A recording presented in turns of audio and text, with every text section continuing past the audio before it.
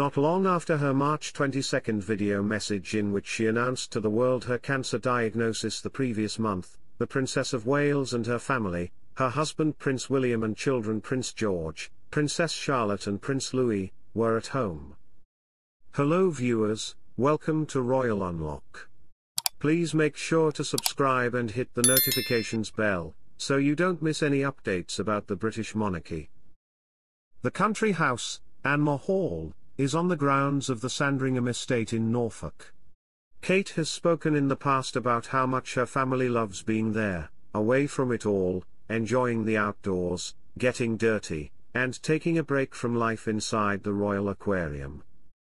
There is no doubt what the family of 5 are doing now, as the 3 children have the Easter break from Lambrook School, and former BBC royal correspondent Jennie Bond said Kate will take some time to recover and heal over the Easter break, and will do it is best for her to join the outdoor life, according to The Sun. "I expect Catherine and William to ignore any talk of her illness with the children," she said. "She says she's getting stronger every day, so I'm sure she's doing her best to participate in outdoor life, picnics, barbecues, walks on the beach."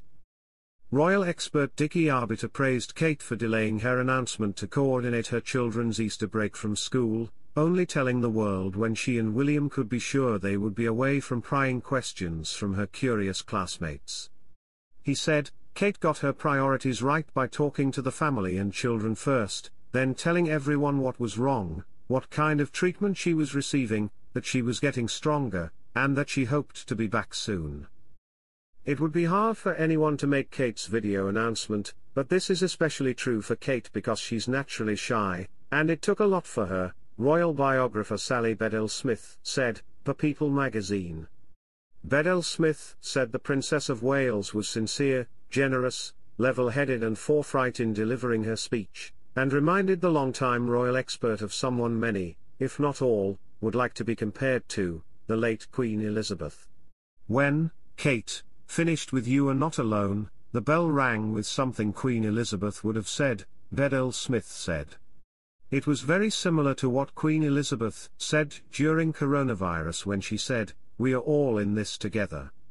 Bedell-Smith added, "Kate was aware that there were very few people who had read about this or watched this and who wouldn't.